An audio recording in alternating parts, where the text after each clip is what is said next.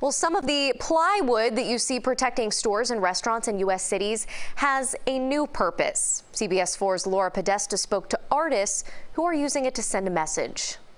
I can't breathe. During this summer's protests and looting, retailers in many major cities boarded up stores to protect their businesses. In these uncertain times, much of the plywood remains. Now artists are transforming these blank canvases. My biggest fear. Designer Alyssa Dorff tells me she volunteered more than 8 hours of her time to paint a holiday scene in front of a pottery barn in New York City. It was kind of a funny way to start the day, seeing all of this plywood, and I wanted to create something that I could be excited about and bring some cheer to the neighborhood.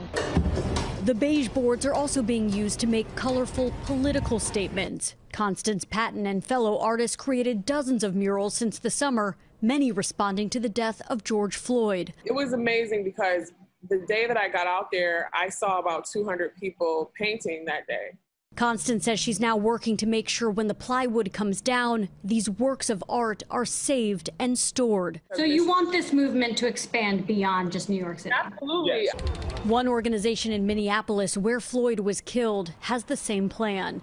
The founder of Save the Boards Minneapolis says she'd like to hold an exhibit at the Minnesota African American Heritage Museum. Any boards we see up on businesses, anywhere they have art, they have graffiti on them, making sure that we can preserve them and keep them accessible and public to the community for that reason of healing.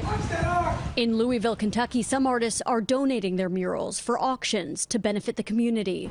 Constance and Alyssa say their ultimate goal is to see this street art spread hope. Laura Podesta, CBS News, New York.